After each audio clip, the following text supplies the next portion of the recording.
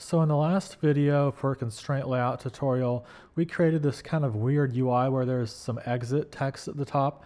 Then we have two buttons at the bottom left. In this video, let's create an Android login screen with constraint layout. So they'll enter in, maybe there's going to be a logo at the top. Then we show them an email address or a place where they can enter their email address and password, and then a button that says login. So let's go back to Android Studio, and I have this file open up, the content main, and I'm not in text mode, I'm in design mode. I'm going to go ahead and select the exit and just hit delete. That gets rid of it. I'm going to get rid of this, select it, hit delete on your keyboard. Select it, hit delete on your keyboard, and let's go ahead and drag in an image. But in this case, I don't actually have an image here. We could see if we have an image. We can always create one. So we can go to new, then we can also go to vector image, and we can actually just create a random image. So I'll call this Daniel, or I'll call this Android robot. I'll hit next, finish. We don't really, in real life this can be a logo, but we'll go ahead and go over to here. We'll drag in an image view and I'll put it right there. And then we have our, if we go into project, we have our Android robot there. I'm going to go ahead and hit, actually, let's just do that. Why not? Just so there's something there. So you'll notice this is about, this is both set for wrap content, but we've established in a previous video, if I were to put it in the bottom left and save it, and if I were to go back and run this and go to the emulator, we've established that it doesn't actually show up in the bottom right because it's not constrained to anything. To actually constrain it, we need to click and drag on these little circles there. So click, drag to the left, click, drag, to the right, then click, drag to the top, and there's our image. So it's now constrained there. So if I were to save this and run it, you'll notice that it'll show up in the top right. So there it is. So I kind of want the logo to be in the center. So how can we do that? Well, with this selected, let's click and drag on that, and let's center it. So you'll notice that there's a constraint off to the left, but there's also one off to the right. So with this selected, you'll notice if you go over to the right, there'll be an attributes pane here, and there are a number of things we can do here, but among them is we can go to this layout view, and we can kind of toggle through these different widths. So that one, the image doesn't go all the way because that's for another reason. But you'll notice that it kind of like, see how the bounding box is right there? But if I were to go to a different mode by clicking on that, that's fixed, and then one more, it toggles it into that mode. So what I'm going to do is I'm going to go ahead and search for something, crop, what is it? This is scale type actually, I think. Scale type. We'll go ahead and select scale type to, we'll do, what should we do? There's a crop one, center crop. There we go.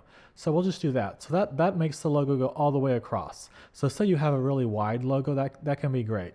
I'm going to go ahead and get rid of that. And this will make it more apparent. So I can either set it, I can either toggle it for a fixed amount, I can do it fluidly. So this one right here, I'll just go ahead and leave it like that. Pretend that's a logo. And we need to give it an ID. So I'm going to click on it and give it an ID of logo image view. So there we go. There's our logo. Now what I want to do is I want to go ahead and put an email field below there. So I'm going to go back to, I think it's under text.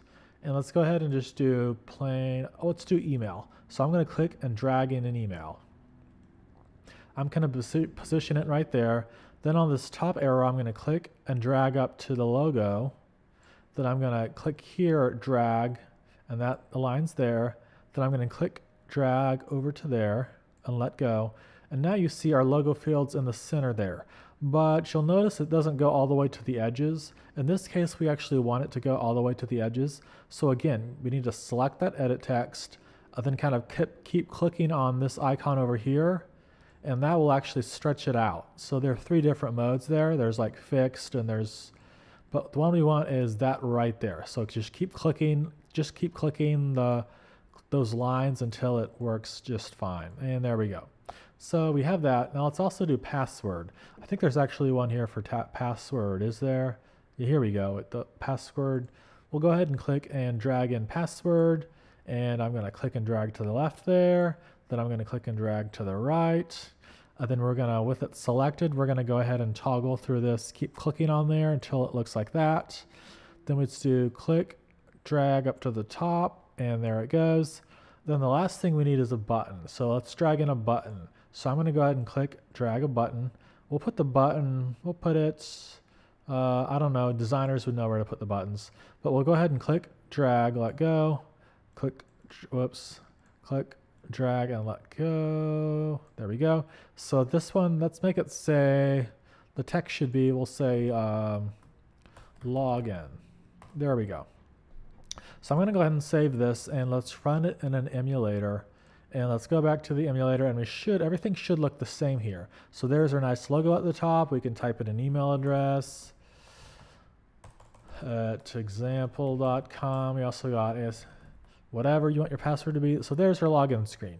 So this is very basic, but you can replace the image up there with your own logo, and you can type in a username or an email address and a password. And this can be the beginning for a login screen for your app. So maybe you're building a social media app, maybe you're building a news feed app, a podcasting app, a game. Whatever it is, you're probably going to need to code a login screen. And this is a great way to do it with ConstraintLayout. So in the next video, we'll continue on with this. So I'll see you in the next video.